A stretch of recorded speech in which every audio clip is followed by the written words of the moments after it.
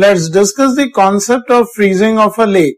Say this is a lake bed and water is filled up to a particular height in a lake.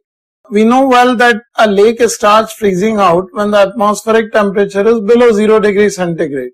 Say the temperature of air above the lake is minus T degrees centigrade and the water in the lake is at 0 degrees centigrade. And obviously heat from water will be flown towards atmospheric air, due to which when at 0 degrees centigrade water will lose heat, it will freeze out. Obviously, as the heat is conducted to the surrounding air from the top of this lake, the lake will start freezing out from its top. Let us consider up to a width x from the top, the lake is frozen and water is frozen to ice.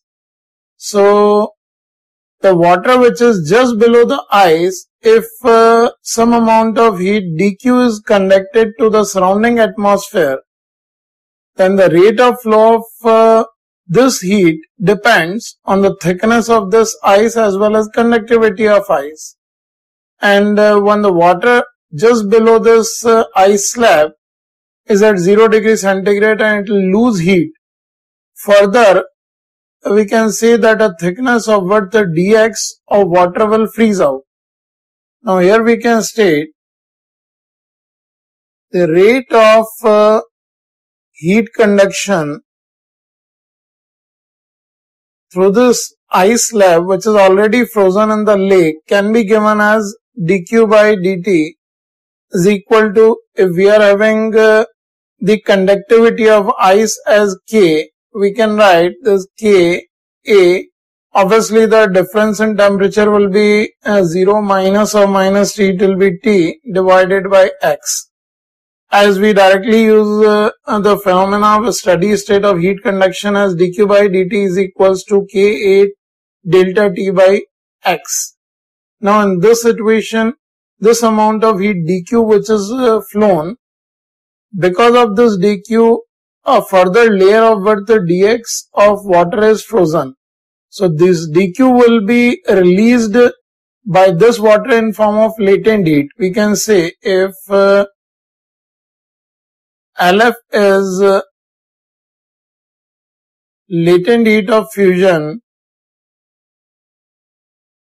of ice, here we can write this dq is equals to mass of this layer of width dx multiplied by the latent heat.